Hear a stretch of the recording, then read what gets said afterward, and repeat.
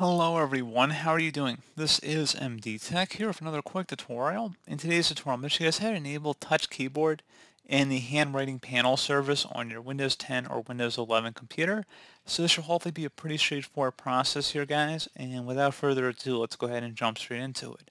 So all you have to do is open up the search menu and type in services. Best result should come back with services. Go ahead and open that up. And now you want to go down to the touch keyboard service and double click on it. Set startup type to automatic, and then if service status is stopped, you want to select the start option and then select apply and OK. And that's all you have to do.